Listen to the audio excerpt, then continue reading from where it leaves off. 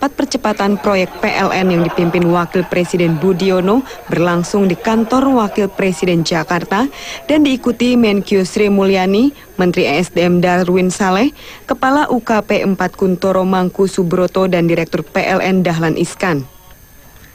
Dalam rapat, Kepala Unit Kerja Presiden Bidang Pengawasan dan Pengendalian Pembangunan Kuntoro Mangku Subroto mengemukakan masuknya pembangkit listrik tenaga uap di Kalimantan Timur dan Riau dalam proyek 10.000 MW telah selesai tanpa permasalahan dan bulan Februari mendatang PLN mulai menggelar tender.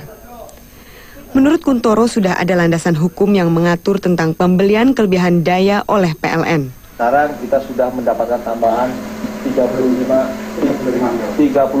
megawatt. Jadi kita bisa bayangkan dalam waktu 1 bulan saja sudah ada penambahan 35 megawatt.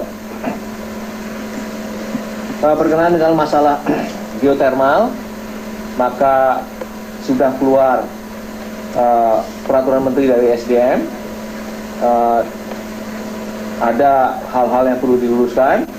Saya kira Dirut PLN yang baru sangat progresif mengenai soal ini. Sementara Dirut PLN Dahlan Iskan mengatakan PLN berpotensi menambah pembelian kelebihan daya sebesar 160 MW pada semester pertama tahun 2010. Dan belum ada rencana untuk melakukan pembelian kelebihan daya dari Malaysia dan Singapura. Alfian Fajar, TVRI melaporkan. Saudara, Komisi Yudisial sepanjang tahun 2009 telah menerima 2.104 laporan dari masyarakat. Dari hasil laporan tersebut, 93 hakim diperiksa langsung dengan 16 hakim direkomendasikan untuk diberi sanksi karena diduga melakukan pelanggaran kode etik dan pedoman perilaku hakim.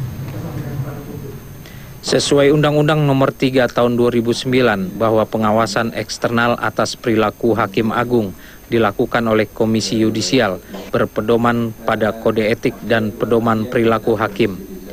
Undang-undang ini menetapkan tidak hanya hakim saja yang diawasi Komisi Yudisial, tetapi juga Hakim Agung. Dengan ketentuan tersebut tercatat semakin meningkat pengaduan masyarakat terhadap kinerja hakim di seluruh tanah air. Mahkamah Agung dan KY seharusnya lebih sepakat bulat ke depan bahwa kalau ada hakim yang melakukan pelanggaran hukum acara, itu mestinya bisa diproses. Kalau kami memproses, tapi Mahkamah Agung punya pandangan yang lain. Nah, pandangan yang lain ini sedang kami coba untuk yuk duduk bareng-bareng, sesungguhnya boleh nggak sih, walaupun butirnya sudah jelas di dalam SKP itu. Sepanjang tahun 2009, Komisi Yudisial menerima laporan sebanyak 2.104 pengaduan.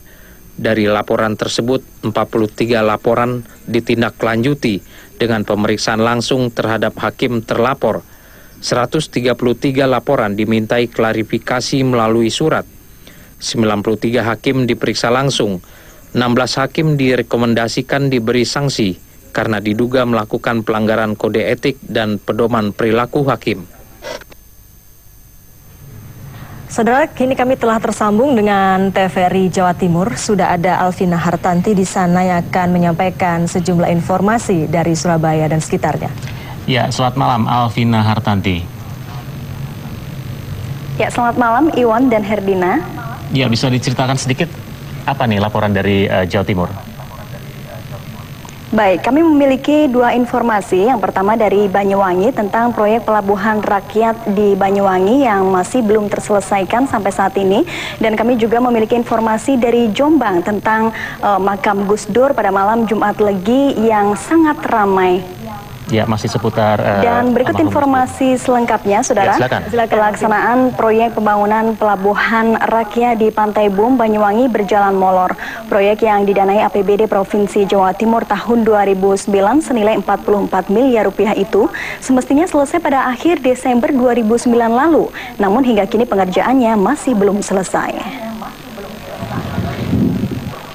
Pembangunan pelabuhan rakyat di Pantai Bom, Kota Banyuwangi yang ditargetkan dapat diselesaikan pada akhir tahun 2009 lalu ternyata hingga kini belum juga tuntas.